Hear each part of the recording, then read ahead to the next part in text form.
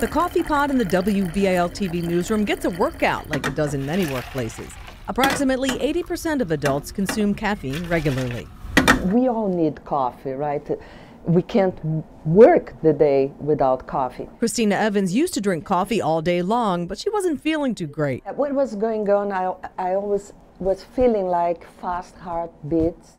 Hello, Hi, nice how are to you, see Dr. you. Brocato? How are you feeling? So Christina came to see Dr. Ruth Brocato at Mercy Medical Center. The diagnosis? I was having too much coffee. How much caffeine is too much? Doctors say up to 400 milligrams a day is generally safe for most adults. That's about 4 8-ounce cups of coffee, or 10 cans of cola, or 2 energy drinks. And then other people just are extremely sensitive. So even 1 cup of coffee can cause irritability,